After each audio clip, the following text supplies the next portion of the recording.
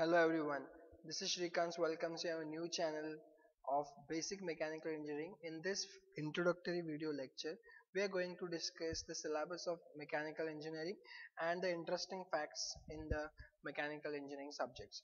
So we start with what is machine. Machine is anything which performs a task, prescribed work, or which transfer the energy. Very simple definition of machine, that is performs a specific or prescribed task. So here in this animation you can easily get to know about what is machine. So that is this hand pump animation, it simply defines the machine definition which performs a specific task. So we'll start with the basic fundamentals of mechanical engineering, which we are going to learn in throughout next video series of this channel. So any machine consists of some parts which we call as a machine elements, basic machine element. So we are going to discuss ball bearing and this gear. So on right side you can see there are two tooth wheels are moving.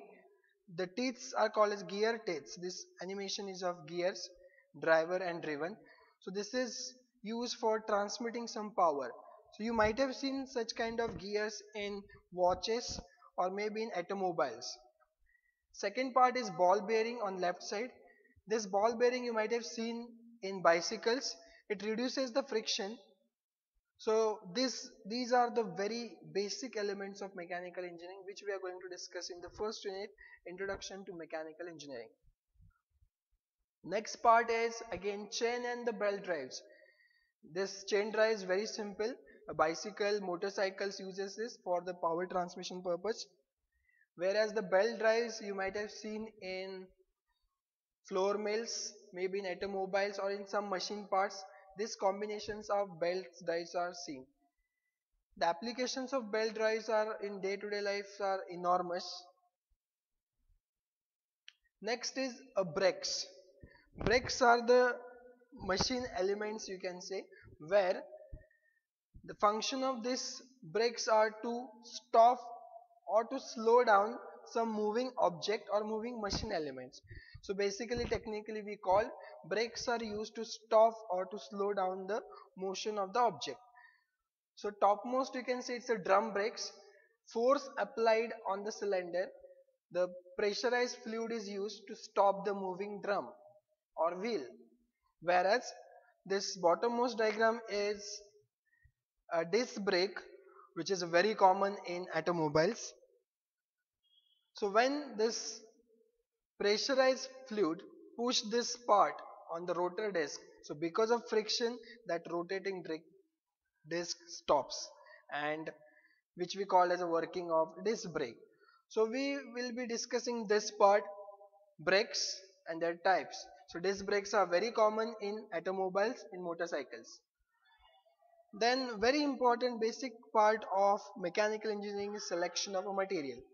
So from this diagram you may think the nut bolt or this cutter or the knife, all these blades or the cutters, they are made up of same material as a steel.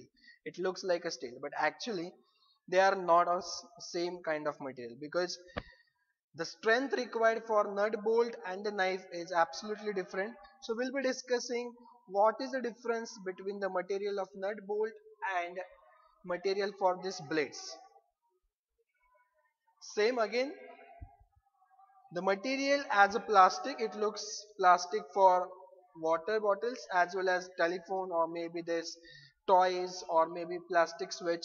Whether they are of same material, the answer is no, absolutely no, because even the strength required for the plastic at the switch and the water bottle is different. So we'll be discussing the properties of material, which property makes it useful for respective application. Now once you know some material property, so manufacturing of object. So here is one diagram, a Sprite can, how it is manufactured from a thin sheet metal. So we'll be dealing with this manufacturing process. Second diagram is a casting. Casting is what? Pouring,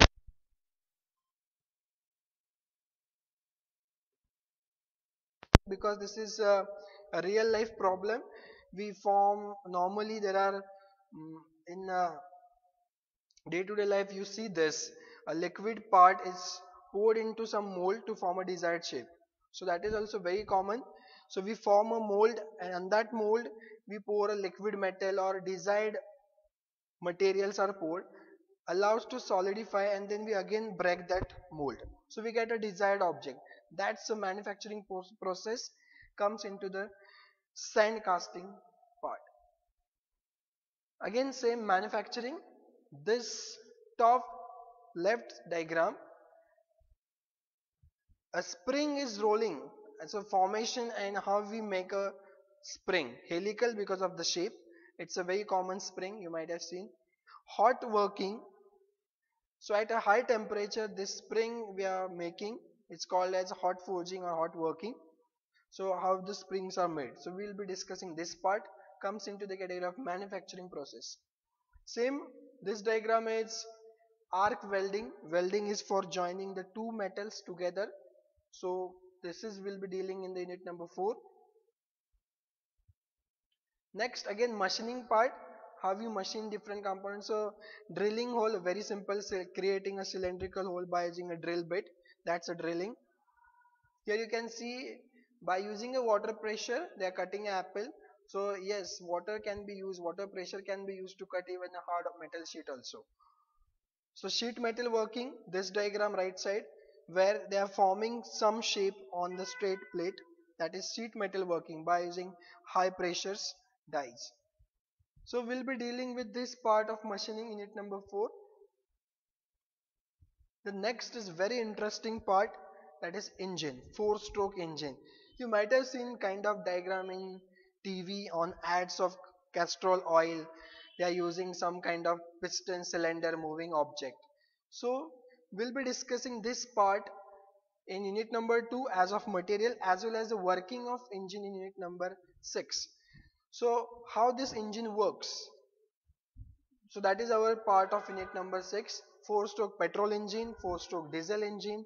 So that is very interesting and real life based. So you'll enjoy this part. Next, power generation.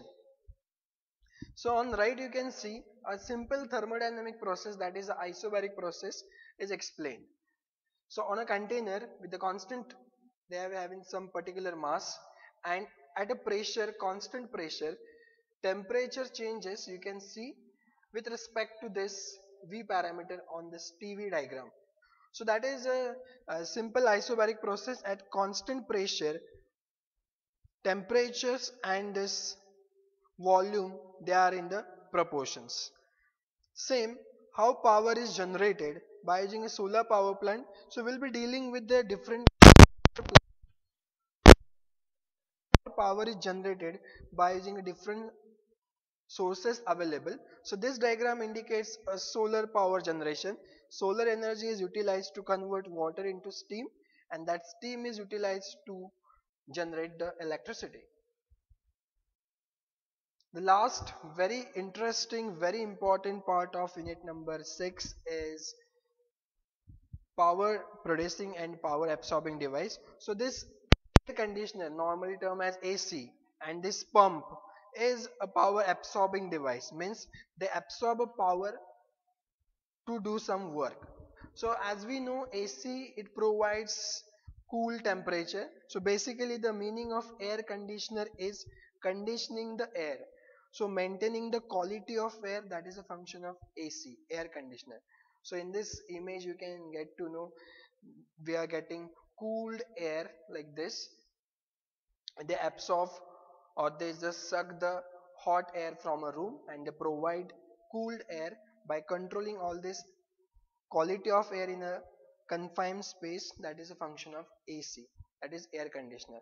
Whereas how this pump work, so you can see this is based on a centrifugal force, so it is called as a centrifugal pump.